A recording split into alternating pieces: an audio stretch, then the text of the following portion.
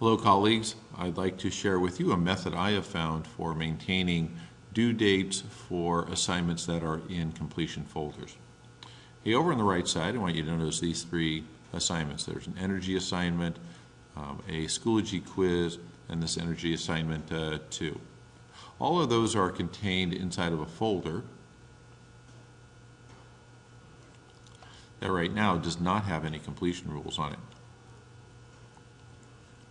You can see those assignments here. What I'd like to do is set up completion rules. I'd like to have it so that students have to complete all of these and in sequence. So I'll add that requirement. They have to do the first assignment and make a submission. Okay. After that, I want them to view a video. And the requirement is that they view that item.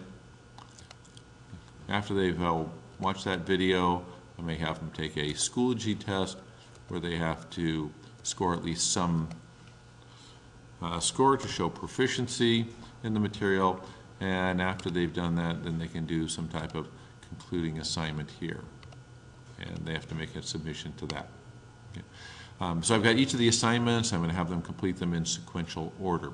Notice up here there's a warning. Due dates will be removed for these items. So if I hit save, in fact, all the due dates do disappear. Let me go back to the class list.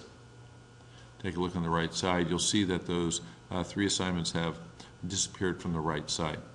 Here's how I've managed to reestablish due dates on items. Over here on the gradebook,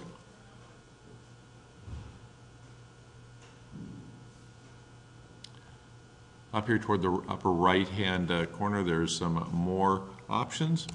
I click on that. On the pull-down menu, I go to Bulk Edit.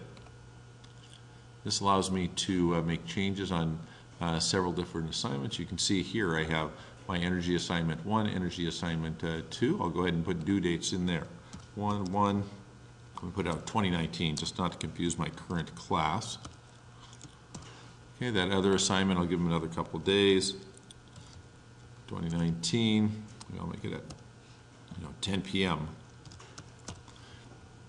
The last item is that test. I have found that these end up being a little tricky to sometimes find. Okay, my due date on this, I'll put it as 1/2/2019.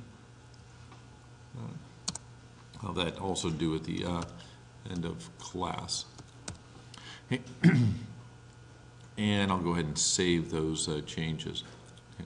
Hey, just a brief note. You notice this grading period. If I don't have a date, Schoology will assign the date to the last day of a grading period. If I only leave it, let's say here as 2015, and I don't have a date, when I sync up Schoology along with PowerSchool, it'll assign it the last date of the term, and sometimes you won't be able to see that at all. Okay.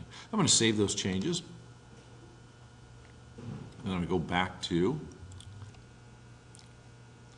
I come back out to the class Schoology page, and I see that the assignments are now all populated on the right side. Two advantages there. Students see those, and two, if you sync up PowerSchool with your gradebook, you now have a date associated with it. Let's go back to the folder itself.